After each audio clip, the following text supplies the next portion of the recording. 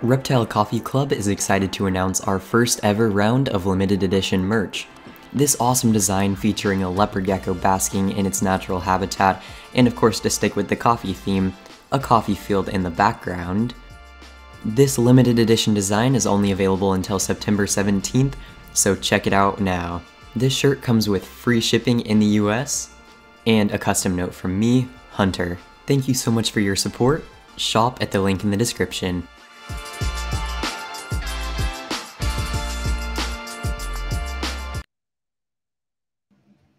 Hello everyone, welcome to Reptile Coffee Club, a live show where we host conversations with interesting voices in reptile keeping.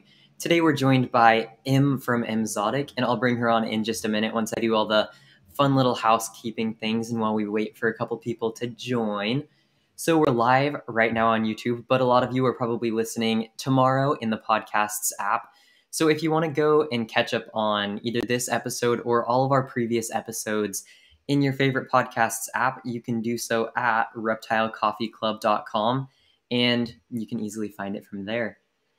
Thank you so much for watching our merch promo. We'll talk more about that at the end, but we're really excited for that. I'm going to bring on our co-host, Gracie. Hello, Gracie.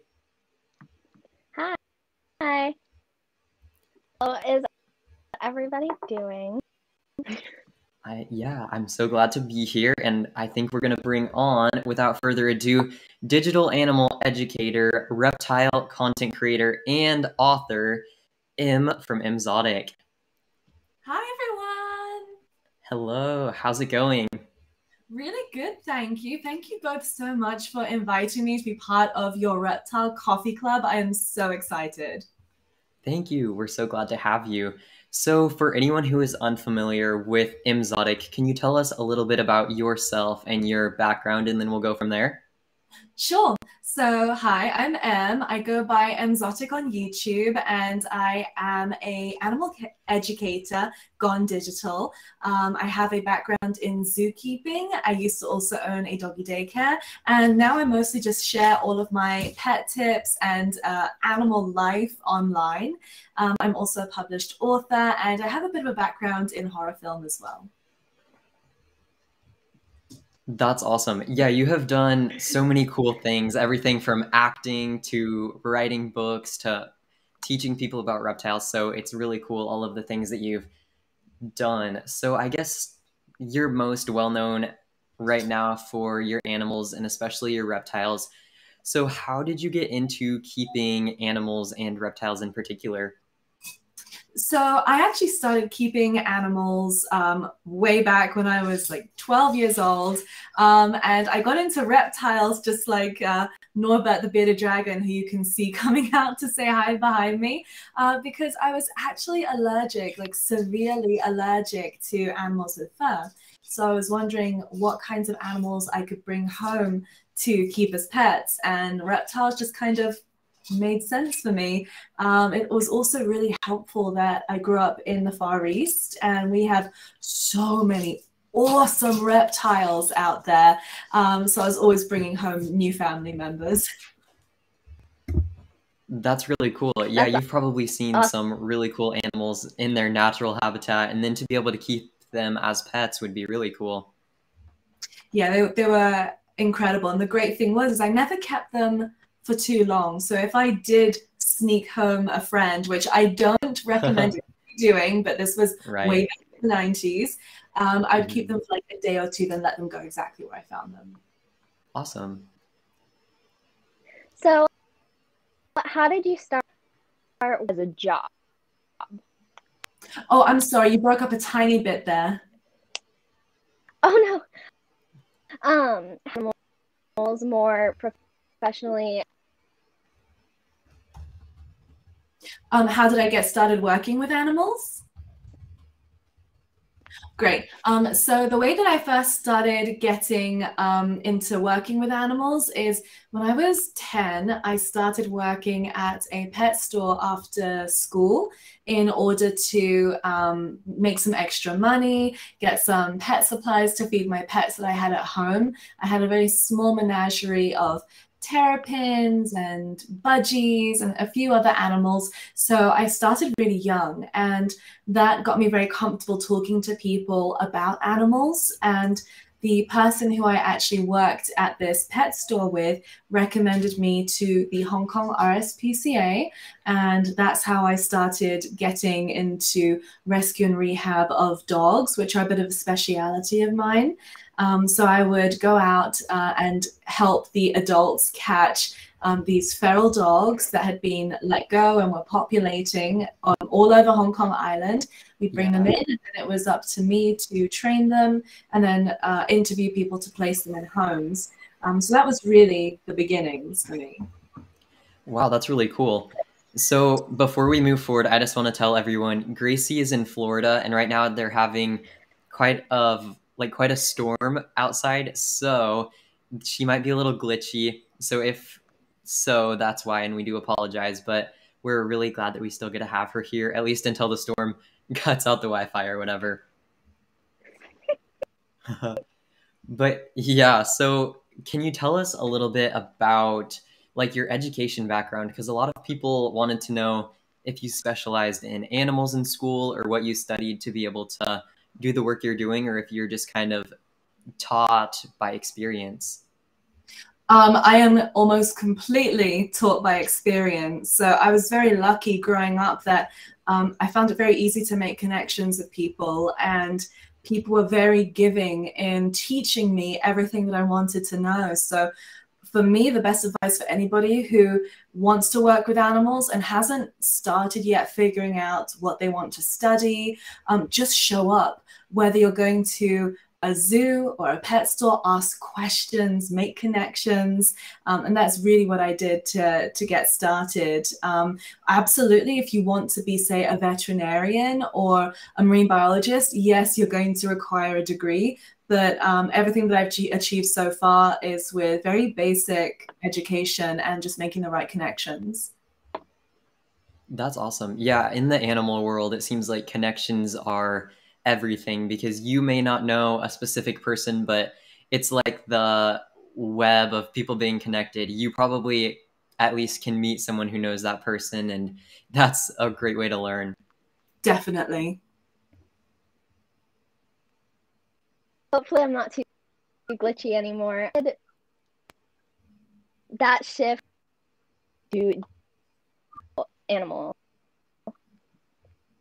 So the way that I shifted into being a digital animal creator is that I originally used to travel all over the UK, sometimes traveling up to 200 or 250 miles every day with a menagerie of animals that I worked with: snakes, birds of prey, meerkats, crocodilians, armadillos, just all sorts of really awesome animals. And I realized my animals were getting tired, and I was getting tired too. My days would start at 4 a.m. I was up feeding, cleaning, washing, and then packing everybody into their travel enclosures, traveling all over, setting up my set and stage at schools, museums, old people's homes, prisons even sometimes, and then packing it down, giving a great show, packing it down, moving on to the next location, and doing that 3 or 4 times in a day. And I just started realizing that the amount that I had to work for what I was earning and how much time out of their enclosures I was putting on my animals, it didn't sit right with me. And at the time, I never worked an animal 2 days in a row and never 2 consecutive days. Never twice, no more than 2 times a week, never 2 times in a row, like Monday and Tuesday. So yeah, never consecutive. And even then I still knew that my animals were tired. So I just thought, can I take this digitally? And I did, and it resonated with people, and here we are. That is awesome. Yeah, it seems like you blew up really quickly on YouTube, or at least compared to a lot of creators. Can you tell us about like what your first couple videos were? Because I think I've been watching since the giant African land snail video. Sure. So my first real animal video, I believe, was the cockroach video that I put up. That was like an introduction to keeping Madagascan hissing cockroaches as pets. And at the time, I don't think anybody had really created a video on YouTube. At least, I don't know if women had. And it was a very strange video for a lot of people, because even though I was just talking about something that was very normal for me and my passion, my setup was very typical of the YouTube era. I was in my bedroom, I had my bed behind me, I had a string of fairy lights. It was like very Zoella-esque, except for roaches. So kind of intrigued people, and it made people subscribe and want to see more, because I'd tell people I'd come back and I'd share more of my animals. And then I came back with these animals that I knew nobody else had really shared so far, such as Shrek, my giant African land snake. He's as big as my face, and he's still alive.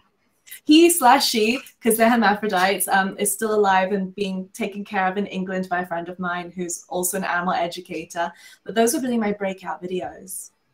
Yeah, that was really cool. Thank you. I have over 100, over 500,000 subscribers on. Oh no. And you definitely have. Gracie, I think you are cutting out again. Okay, you take over for me. Yeah, for sure. So I think we're yeah, I think where Gracie was going with this is you have over 100,000 followers and over 500,000 subscribers on YouTube. And that definitely gives you the power to greatly influence people's, like, the way that they care for their pets. What are some things that you do to make sure that being a responsible influencer, and what are some things that other, like, animal influencers can do to make sure they're being responsible as well? So that's a really good question. I really had to pick my brain just there. Like, what am I doing, or what have I done to be responsible? And I think there's a very, very fine line to tread between being entertaining and educational, which is why I call my channel like edutaining. I like that. Thank you. But what I do try and do is to make sure that people know that these are not just an animal that I buy for the camera. That's not fair at all. These are animals that I've looked after for a very long time. I intend to keep them, or at least the vast majority of them, if I don't have a plan for them to go off to somebody else for the vast majority of their life.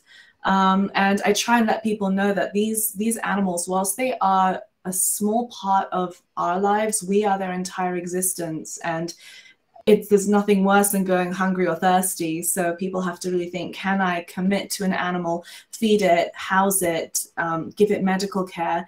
And something that I've pushed very hard on my channel is, if you can't afford the vet, then don't get the pet.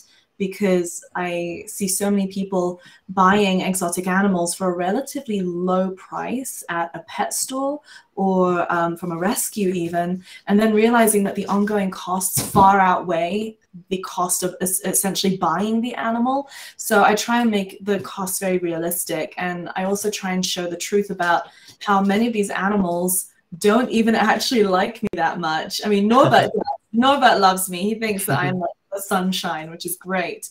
And a bug giver more than anything. But there's a lot of reptiles and animals that I've kept over the years that don't necessarily like me. So I don't want to portray this false narrative where people go like, you're the real Snow White.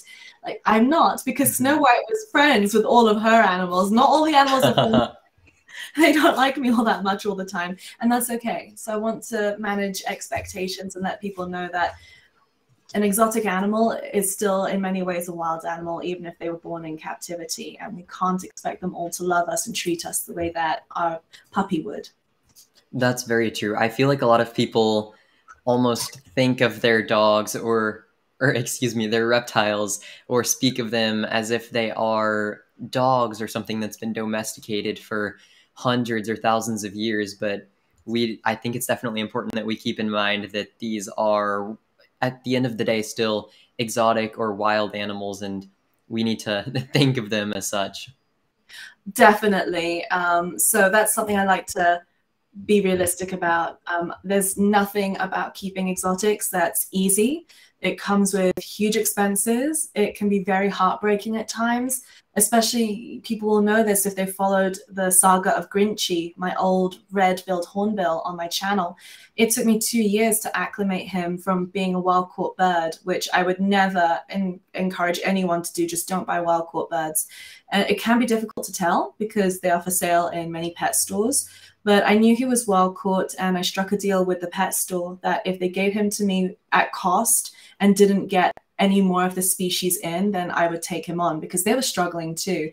And they agreed, and they haven't done it since. I have a really good relationship with that pet store now, and they use me as a consultant, which is great. But even still, that was a lot of money, a lot of time, a lot of heartache. And in the end, I couldn't save Grinchy from the bacterial infections he kept on getting, because he's not used to the bacteria that we have in captivity. So it can come with a lot of heartache keeping exotics, and it's something everybody should be aware of. Yeah, that's very true. It's something that I'm glad you did share that journey, the journey of Grinchy, so that people know kind of what to anticipate and know, like, don't go get a wild caught hornbill or anything like that. So, like, thank you for being a responsible example of someone who's sharing their pet keeping online. Thank you. I'm trying. I don't always get it right. There's plenty that I look back on my videos and go, oh, are you sure? But you live and you learn and you grow. Absolutely. That's the most important thing. Absolutely. You've done a lot in the world of pet keeping, everything from working in animal rescues, like you said, where you got your start, to being an influencer. What are kind of all of the things that you have done? Like, if you could walk us through that career path that you've taken. Okay, let's start at the beginning, and I'll try and rapid fire it. From the age of 11, I was working in a regular pet store. And then from 11 till 14, I was rehabilitating dogs at the Hong Kong RSPCA. And then I moved to the UK to finish my studies, and I did a little bit of small pet sitting from my bedroom: hamsters, gerbils, parakeets, things like that. And then I became an animal educator after meeting somebody on a film set, because I was working as an actress, who handled exotic animals for film and TV purposes. And they brought me on board, they trained me, and I became a trainee, sort of like an entry-level animal tech at one of the largest private collections of exotic animals in the UK. And then from there, I sort of honed my craft and paired up my background in film and TV and theater with my animal knowledge that I had just gained over the years. And then that was when I became a traveling animal educator with a company called the Mobile Menagerie, which I was a co-owner in. I then, once I had startup money, I opened my own doggy daycare, which was a very bougie doggy daycare. We all had little bandanas, all the dogs would wear them every day. I was making a mint. That's probably the best I've ever been paid. I charged like $50 a dog every day, had about 20 dogs. And I was constantly like selling extras as well. It was very lucrative. I loved it. I was treating people's dogs the way that I would want my dog to be treated. So that was very successful. And when it got to a point that I was having difficulty scaling the business, and finding people who would give that attention to detail that I was giving to these dogs, I sold it. And then I actually moved to the United States just as my videos started going viral on YouTube. But I actually missed out as a zookeeper as well in there as well for about years. I was a zookeeper at a zoo in the United Kingdom. I won't say which one because the relationship turned a bit sour at the end, but it was a very good learning experience. And I realized that if I'm going to work with animals, I want to be the one in charge of the animals, not the one caring for the animals that I have no real say over. There were some frustrations there for me in terms of the budget not being properly allocated. And that's when I started, alongside my animal education and the dog daycare, putting out my YouTube videos, working, editing, not sleeping, just pushing my videos as much as possible. And I then moved to the United States. That's where Emzotic really started to take off because it became my full-time work. And that's when I started getting these brand deals for, say, my jewelry that I created, where a percentage went to helping to save the bees. I was able to do lots of different appearances, just on like live TV and things like that. Then I wrote my own book. And now I'm also working with a great company that I adore. It's Zen Habitats, who create all of the habitats behind me. I'm currently their director of memberships. So yeah, there's a lot of cool things going on. That's really cool. Thank you. Yeah, it's awesome how you have so much experience, and I'm sure that guides your personal reptile keeping. Can you tell us a little bit about like what different like tidbits of information or experience you've gained from different experiences that you've had, and how that kind of guides your reptile keeping? Yes, there is no one animal I've ever kept where everything went by the book and the way that I was told it was going to, by care sheets or mentors. So the most important thing that I've learned is to be as creative as possible and as open to suggestion, but also understanding that every animal is individual. So I've just really tried my best to learn and to recontribute what I've learned, and also to question things. There's a lot of old information on the internet, and also people who have kept animals for a long time in a certain way and haven't really pivoted because their animals have survived for a long time, and that's why they think that they might be doing things the right way, but they're still keeping animals in my opinion, subpar enclosures and feeding a subpar diet. So definitely question things. And I've learned that no matter how many people do things differently, whether you prefer naturalistic setups, tubs, or anything else, we're all animal lovers, and you can't expect to push a cart sideways. So just try and lead by example rather than yelling at people that they are wrong. Yeah, that's very true. It seems like all of us pet YouTubers have probably experienced that at one point or another. We've just speaking from my personal experience, it definitely works better when you try to lead by example instead of, like, for example, when I do an enclosure review video, if I see something that I don't necessarily like, I'll say like, hey, I would suggest you change this, and then give them an example of what to do instead of kind of degrading what they have done, if that makes sense. Yes, and as a creator, for all of us, everybody who has a social platform and keeps animals and shares their lives with animals and their experiences, there always comes a time when the pressure is put on to call people out or to do something different in your care. And whilst we should be critical and be open to constructive feedback, just remember, like, too many chefs in the kitchen can ruin a good thing. So if you're having good success, your animals are healthy, you do believe that they are truly thriving and not just surviving, then don't worry that your crested gecko is in like a 2 foot by 2 foot by 2 foot rather than an 8 foot that someone else might say minimum in their opinion. So, you know, just do what you feel is right for your animals, and do it to the best of your ability. Yeah, absolutely. Especially since like every animal is an individual, you have to customize that care to them. So my idea of the perfect bearded dragon enclosure might not look like your idea or someone else's idea. Exactly. So kind of hinging on the differences in people's opinions of care, you have kept reptiles in different countries, and so you probably have seen the differences in care between at least the US and the UK, if not other places. Could you tell us about some of those differences? Yes. So overall, the minimum space requirements, which I really hate to talk about because I don't think there should be a minimum space requirement. It should be thinking about what's the most that I have to give to an animal, and what animal fits what I can give, rather than what can I cram this animal in that I can get away with.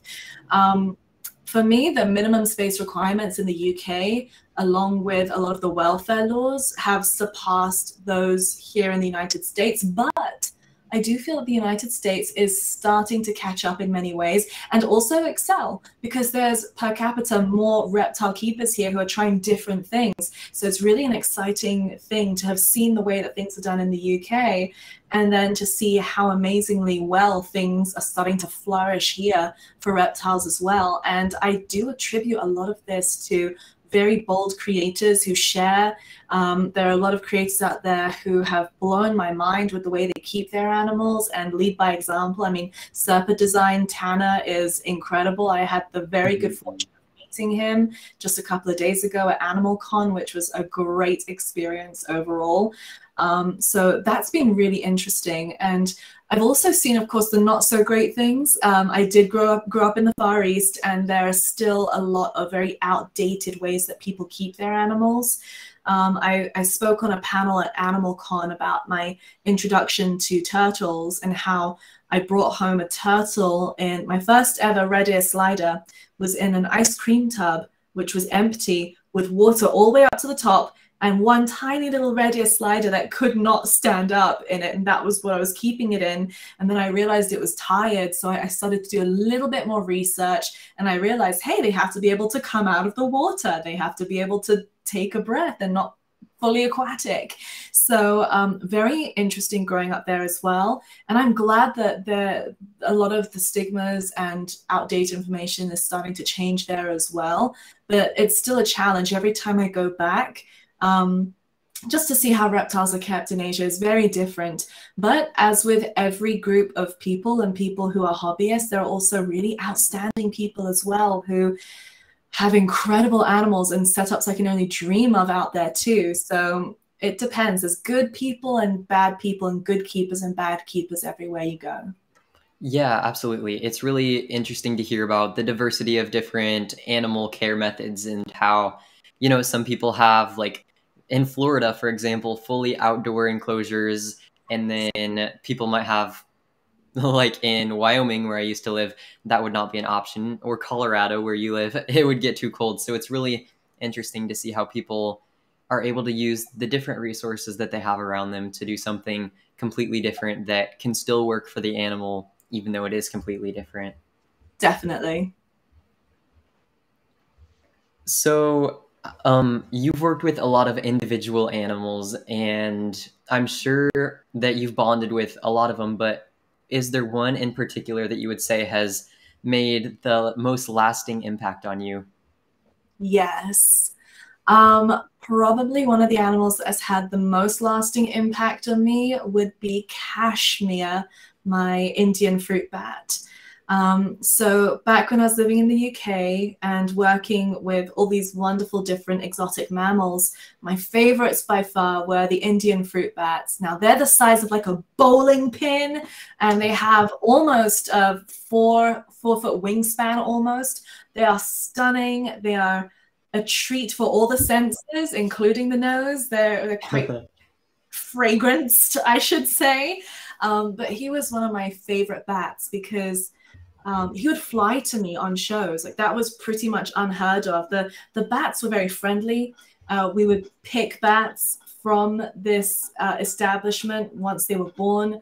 You would raise them. So for about a year, I would have a bat under my sweater, and just like attached to like a head. You know those headbands? They're just like a regular headband. I put one around my neck, and it was stretchy. Have the bat hanging underneath it and like under my shirt. So for about a year, people would see this happening to my shirt, and like just I was a bit smelly at the time because like the bats just have a smell. But it was perfect for me to have that like wonderful bond with a giant giant Indian fruit bat. And he was great. You know, he really just had this really foxy dog-like face and features, and Yeah. even my dog now reminds me so much of him that I think of Cashmere all the time. Yeah, absolutely. And someone on here just commented that there are so many memorable animals that you've worked with. And of course, Grinchy, I'd say anyone in the Creature Crew, which for those of you unfamiliar is Im's group of subscribers, I'd say that that's probably the most memorable animal that we've seen you work with, just because we really did see the highs and the lows. And so Like that's one that whenever I'm at a zoo and I see a hornbill, even if it's not a yellow-billed hornbill, I always think of Grinchy. Thank you. Yeah, he was great. And thank you, Lucky Smith, for joining us today. I can see all of your comments and Geeky Gecko Creations and Neil Chase and Bunny Sunshine, Katie. I can see you all. Thank you so much for joining us. Yeah, thank you all for being here. So right now you are in Colorado, which is, in my opinion, one of the most beautiful states, especially in the mountains and stuff. Do you think you're gonna stay there for a long time, or do you think you're gonna kind of move about the country? I don't know if I'll stay, to be honest with you. I came out here after escaping domestic violence, and it was a great place to heal. It's a wonderful growing city. I love the mountains, but it's the first time in my life that I've been landlocked ever. Mm. I've only ever lived on the coast or in islands, essentially. I mean, the UK is technically an island, Hong Kong's an island, and then I lived in Jersey for a while, which has the Jersey Shore, of course. I never realized how much I would miss the ocean. And I'm not a beach bum or anything like that. I just like to be able to know that there's an end to the land mass. So I don't know if I will stay. I do love it here, but I kind of am getting my nomadic feet tingling that I tend to get after being in one place for too long. Yeah, absolutely. It's cool that you have a job where you are a digital animal educator, so that digital part is a key. You're able to move around and have that freedom. That's really cool. It is pretty cool. So let's kind of pivot and talk about Animal Kind. So I'll share my little piece of information about that book. When I first read that book, I made I think it was an Instagram review of it or something, and that's I think when you first followed my account. And so I rewatched it a couple days ago preparing for this, and it always cracked me up, or it cracks me up just seeing the change in video quality and stuff. But your book is really awesome, and so for anyone who's unfamiliar with it, would you share a little bit about that? Yes, absolutely. My book is called Animal Kind. The author is Emma Locke. That's me. It's actually available on Amazon if you wanted to go and check it out. And it is a compilation of stories inspired by true stories and true people who contributed their stories very bravely to this book. And it's all about the relationships between humans and our pets and how they impact us in many amazing and magical and wonderful ways. The format of the book is I've told everybody's story. And at the very end of each chapter, there's a little fact file about the animals that I've spoken about in that chapter, along with a picture of the real life person and the animal that actually inspired that story. Yeah, it was really well written, and I think it really did illustrate very well how an animal can really make that bond with you and truly improve your life. So it was awesome. Thank you. So for anyone who hasn't read it, it shares the story of a dog, a conure, a door, or an awesome redfoot tortoise, who that was my favorite chapter, and then Bear, M's ferret, and then a horse. So it has an animal for anyone, and it was published kind of right at the start of the pandemic. So I feel like it provided a lot of comfort, but at the same time, I'm sure that's probably not the most exciting time to be publishing a book. So how did that affect how the book launch went? So literally the day after I published that book on Amazon, Amazon ceased all orders and deliveries for anything that wasn't an essential item like tissues or hand sanitizer or N95 masks. So my sales did not reach what I was hoping, but people still came through. And a lot of people, even though some canceled orders, most stuck it out and they just said, if I have to wait 30, 60, 90 days, I'm still purchasing. And I cried about it for about 10 minutes. And then I thought, suck it up. You can do some good with this. So I took a percentage from every single book, and every single book helped to fund supplies for frontline COVID workers. Oh, that's really cool. I didn't even realize that. That makes it Wow. like an even more impactful book. Thank you. Yeah. Gracie, I think you're back. We can hear you now. Hi, Gracie. Oh, good. Hopefully I don't start. Um, so writing a book. Yeah, what was that like writing a book? Um, Very challenging in many ways because although I love writing and I love reading, just the circumstances under which I was writing the book was very, very difficult. My marriage was falling apart very rapidly. It was a very tumultuous and toxic time in my life, and it was very, very difficult to feel creative and inspired when I felt like I was living in a prison and in a bit of a nightmare. But the book helped to keep me sane because I could just sneak off quietly to my room, and a lot of animal kind was written in the notes app of my phone under the covers while I listened to my favorite classical music. So I'm very proud of the book because at one point somebody looked me straight in the eye and said, "You're never finishing that book." And I just remember Aw. thinking, yes, I will. And I did. Yeah, that really shows your strength that even in such a difficult time in your life, you were able to write a book which ended up being like, wasn't it a bestseller in the animals category? It was under 18s, zoological, and something else. It was a bestseller in multiple categories for a couple of weeks.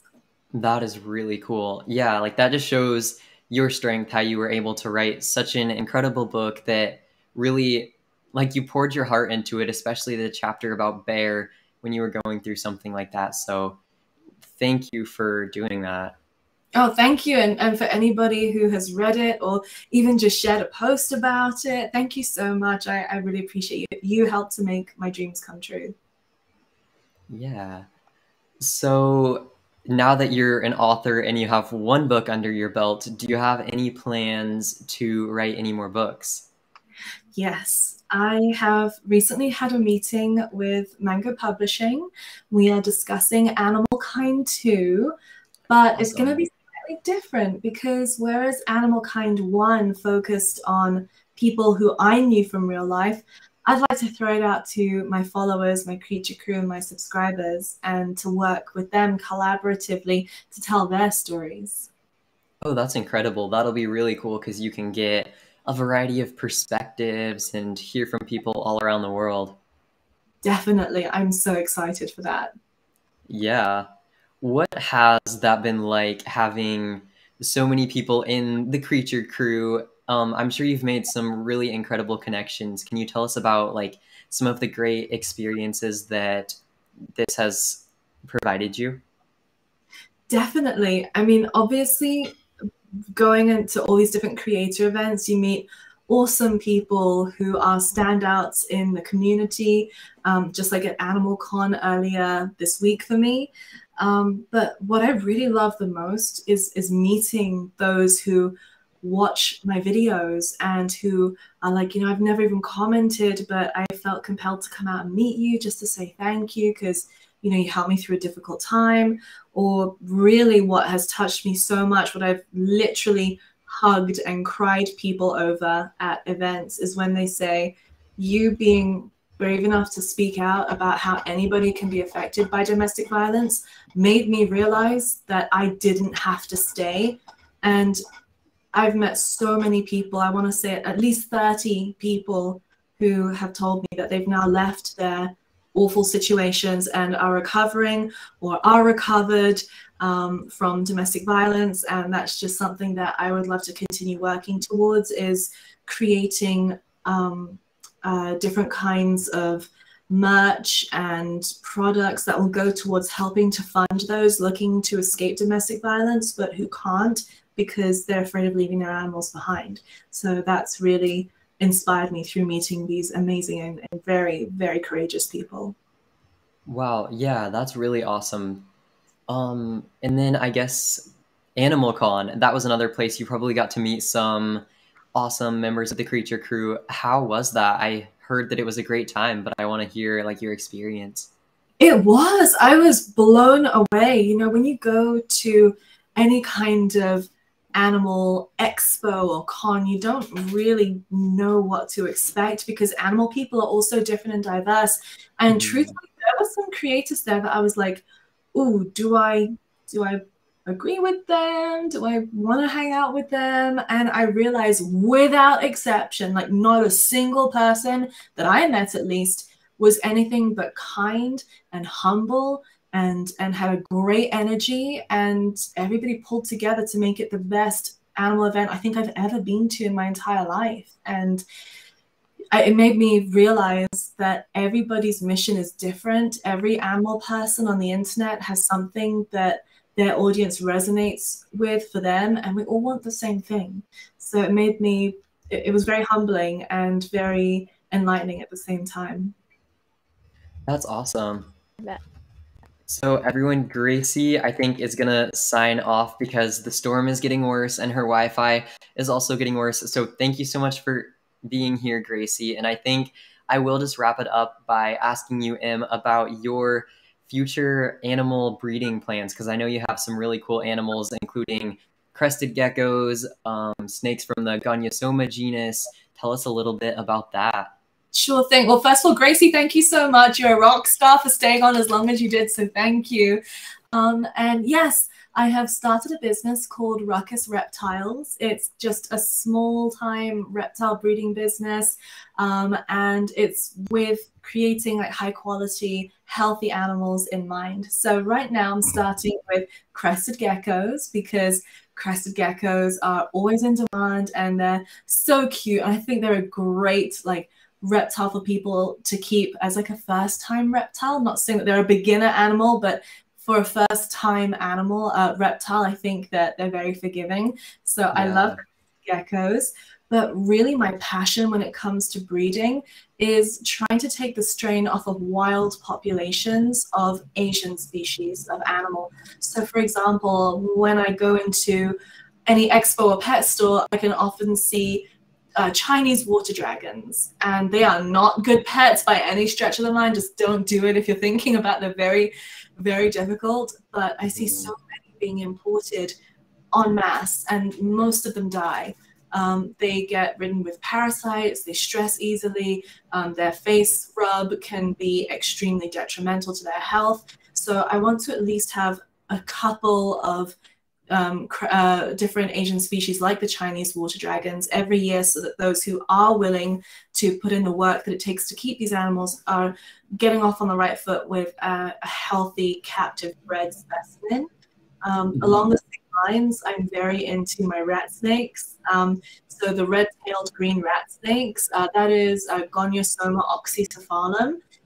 Very interesting. In my mind, they make a better display snake than an emerald tree boa or a green tree python or an Amazon tree boa. It's just very spicy and very feisty, which I also like in my snakes. So they're very interesting to me. But again, it's an animal that's brought in from the wild en masse, and most of them die. And I'd love to take some strain off of wild populations. And then the ones I'm most excited about are my Gonyosoma frenatum. And this is a species that hardly anybody keeps. And it took me the longest time to find anybody who would even be able to import them for me from Germany. So I recently imported 2 of these snakes. They're also known by their common name, the rain snake. Not like rain as in this, rain as in like the reins of a horse, R-E-I-N. Rain snakes. They're beautiful. They max out at about 3 feet. They're a beautiful rat snake that can be either a powder blue or a teal color. Very, very beautiful snake, and pretty forgiving actually as a species as well. And I'd love to see more of them being represented in captivity. Yeah, I have only seen them on photos and videos, of course, and mainly only on your account. So I think that's really awesome that you're bringing attention to them. I was able to see my first Gonyosoma oxycephalum in person I guess it's been a couple of months now at Schaumburg, and they are just absolutely gorgeous. I love how that genus, kind of when they flick out their tongue, it stays there for a while. It hangs out. It does. So most snakes, you just see this little like, whereas with them, it's like a. Yeah. It's kind of cute. And then, of course, with oxycephalum, so the red-tailed green rat snakes, they have an electric blue tongue, which is just it's great. Mm-hmm. Yeah, that genus is just so fascinating, and they're one that in the future, when I have room for like a huge display enclosure, they're at the top of my list. Absolutely. Oh, they're great. You're going to have so much fun with them. Yeah. Well, I want to thank you so much for joining us and sharing so much with us today. I think this was a really awesome interview, and I hope everyone watching enjoyed it as well. Yeah, and thank you so much for having me, and for everybody who has joined us and watched, whether silently or contributing with comments as well. I can see that Lucky Smith just said that rain snakes are gorgeous. You're so right. You are so right. I feel you on that. And thank you all so much for joining in. This is such a great podcast. I love the idea of the Reptile Coffee Club. That's so awesome. It's just so like cozy and wholesome. I was like, I have to be a part of this. So definitely go and check out Reptile Coffee Club on all the socials. Awesome. Thank you so much. Yeah, I have like a coffee obsession. And so I'm like, I'll just pair together my two favorite things. And then boom, Reptile Coffee Club was born. There you go. And your merch looks great. The leopard gecko with the coffee fields. Ah, genius. I love it. You do things so well, Hunter. I really appreciate it. And I want to thank you for your support over the years. Oh, you're so welcome. I'm going to be here. I'll be a lifer, a ride or die for you. I know you're going to achieve incredible things. You already have. I'm just excited to see what you do with the Reptile Coffee Club and beyond. I really appreciate that. Thank you so much, and I'll talk to you later, Em. Thanks, everyone. Take care. Once again, everyone, thank you so much for watching. Be sure to follow Em from Emzotic. All of her socials will be linked in the description. Huge thank you to Gracie. Gracie, I know you said you were going to tune in on YouTube once you had to leave because of the storm, and I just want to thank you for being such a trooper. That really sucks that the storm messed up your Wi-Fi, but I want to thank you for your willingness to try to stick it out. And everyone, once again, go check out that Reptile Coffee Club merch. I'm going to play the little preview that we made for it on the way out, so you can watch that before you go, and definitely just thank you so much for being here. This was a great time. Reptile Coffee Club is excited to announce our first ever round of limited edition merch. This awesome design featuring a leopard gecko basking in its natural habitat, and of course to stick with the coffee theme, a coffee field in the background. This limited edition design is only available until September 17th, so check it out now. This shirt comes with free shipping in the US, and a custom note from me, Hunter. Thank you so much for your support. Shop at the link in the description.